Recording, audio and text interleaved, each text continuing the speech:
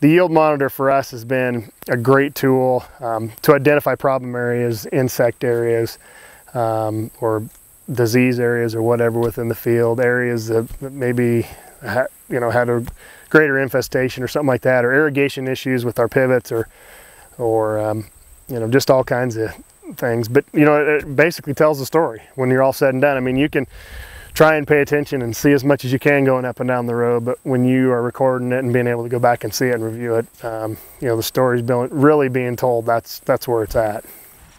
Well, the soils around here are real variable, and we noticed the first year that we started doing precision farming that we were maybe only getting a third of the yield on the hilltops that we were getting in the low ground.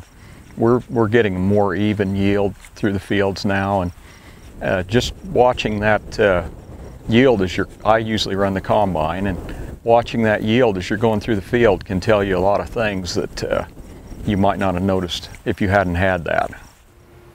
It allows me to track my varieties, to see what is, the moisture difference, the yield difference. I have some tiled ground that was very interested.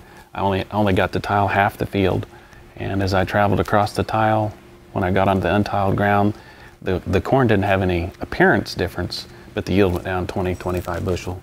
I could pull that map up anytime, look at it, and I'm tiling again this year.